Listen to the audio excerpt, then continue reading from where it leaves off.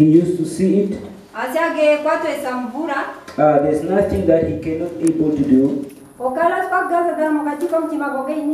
you are thinking it in deeper into your heart, Jesus Christ already can see it. He already knows your thoughts. Then he's already examination. But people, when they saw it, then they were hurt. Because he used to mention their jobs that they are doing.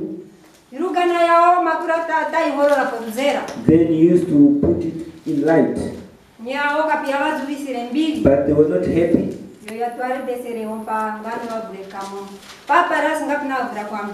So that's what brought up the crucifixion of Jesus. And this moment of today,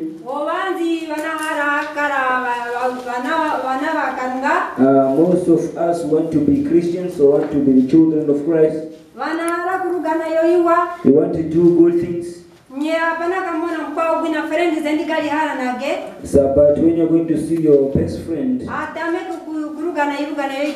he's starting to do the wrong things, then he's also going to take part. But that's not how God wants it to be. It will take you away from the path of Christ. You depart yourself from the way of Christ.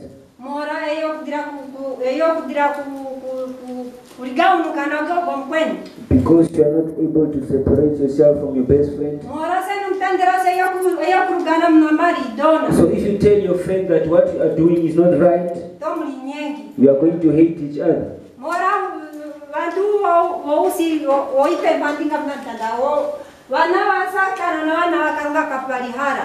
So the children of Christ and the children of the devil, they don't like each other.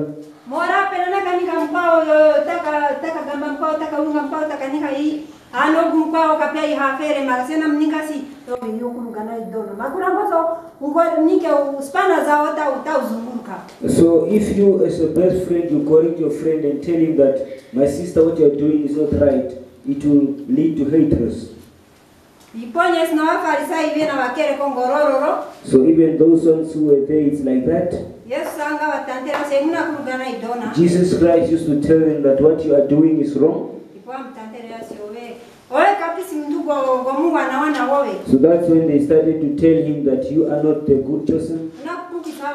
You are destroying the people, you are misleading them. You are misleading them, teaching them things which are not right. Because Jesus Christ knew what they were doing. Now he came straight and told them that what you are doing is not right. Then hatred started. They started to hate him. They started hating Jesus from today on, you and me. Now you and me as a Christian, if somebody hates you, if you are doing the good thing, you must continue doing the good thing. But if they hate you because you are doing the bad thing, you must able to change. You must able to examine yourself. You must able to ask yourself, examine yourself whether what they are telling me is correct or not. Or if it's true, then you must stop what you are doing. But what if they are telling you is wrong, or what they are telling you is not right, and you are doing the rightful thing, continue doing the good things.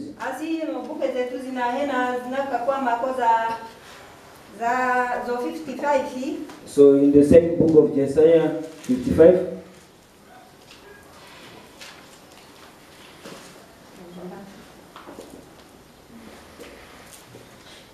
Papa ni omba Papa na kumoneka mzikideni papa anakara kopepi Papa ni omba papa anakumoneka mzikideni papa anakara kopepi mdinika nga asige nozira dendi ano mdona asige magaza rogendi alitezurure kwa omba kanga bwengi age afu madeke ampire ngenda age kapi alikata kata kudongo linapo. Amen. Hallelujah. Asi nosuru wesi Yesu kwa tufire kusilinda kano. This moment, as we know, all of us, Jesus died for our sins on the cross. And he took all our worries and all our troubles, so that we can able to leave the bad things, the ones that we used to do, and able to follow his way.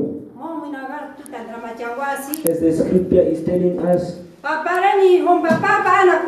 you must search for the Lord while you can still hear. Search for light while you can still among you.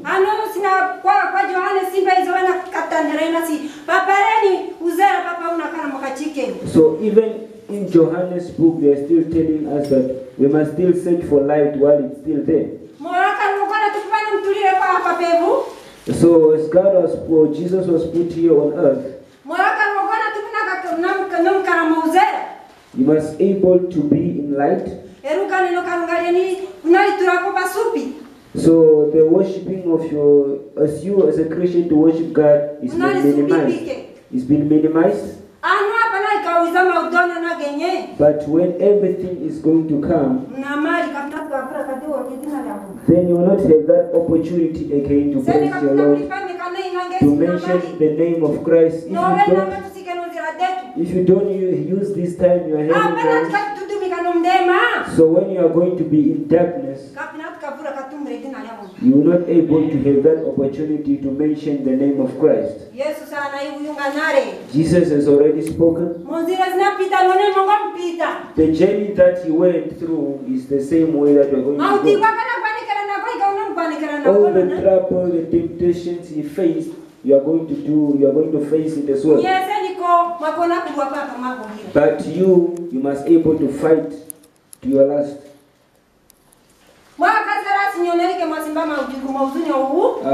Don't think or don't have that feeling that it's only you who's in this trouble. Even your fellow members here on earth are facing the same things. But the Almighty God is telling us that let us pray with power. Let us search the Almighty God while we can still see. Let's search him while we can still see. Moments are going. Days are passing. If we don't stand now to able to stand still in Christianity, so those houses were built on stone, and those ones were built in sand, all of them they are going to collapse with the flood. But those ones have been built on the stone which are still, it will stand still.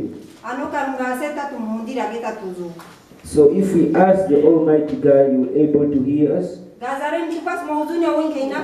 You must able to ask yourself in this world, a lot of things are happening. As Jesus Christ already said that if you are not going to follow my commandments,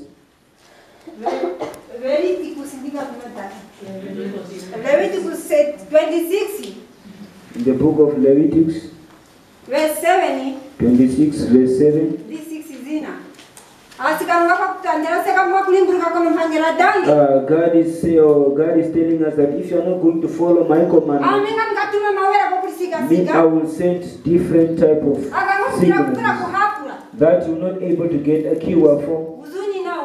The whole worldwide. Look now today, where are we? A lot of things are still coming. This is just the beginning. This is just when we are going to reach now. And the main things we are going to see, the sufferings that Jesus saw. So today, you and me, if you are not stopping what you are doing, truly, I don't know where you are going to be.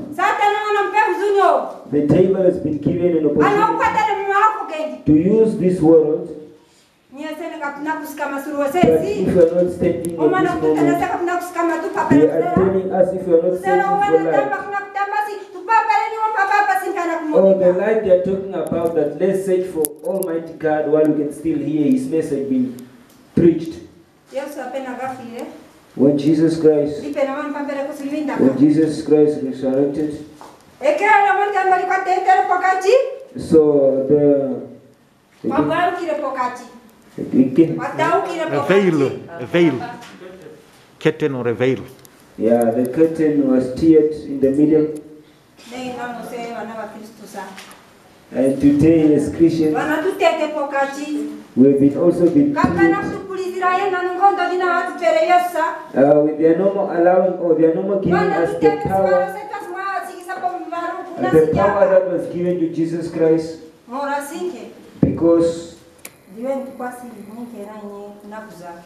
because everything is going to conclusion, or it's going to the end. But Jesus Christ carried all our sins. Everything, Jesus carried it on the cross. But my brother, my sister, we're just reminding one another, you and me, we must know that the world is no more the same. After Corona, you're going to hear another sickness again is going to come. Because the devil is holding the world in his hands. So even though he said that I am going to be with you until the end of the world, I'm never going to let you down. I'm never going to give up on you as long as you are standing in my name. And me, I will be with you. Even though the table is there, I will give him the word to use it. In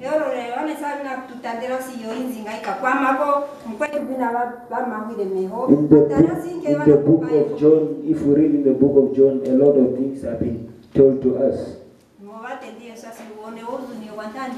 That's why Jesus said that for us who are living in the new world, so this world won't just pass like that without seeing the coming of Christ. So the first generation were destroyed with the flood, and the second generation was destroyed by fire. And us also, we don't know what's going to destroy us. It's going to come maybe fire from heaven, which is going to burn anything, everything. Everything will be burnt. Everything you are seeing here, it will disappear. And the message of Christ, it will never disappear. May this message able to have a space in your heart. It will able to be a testimony in the last days of your life. Because they say you are going to look for me, you are not going to find me. You are going to search for pastors, but you are not going to get them. You are going to look for prophets, but you are not going to get them. Because the moment has passed. And this time, my brethren, is what we have recapped on. May the Almighty God be with us, be able to help us, to assist us and be with us in these temptations of trouble. May God be able to help us. Amen.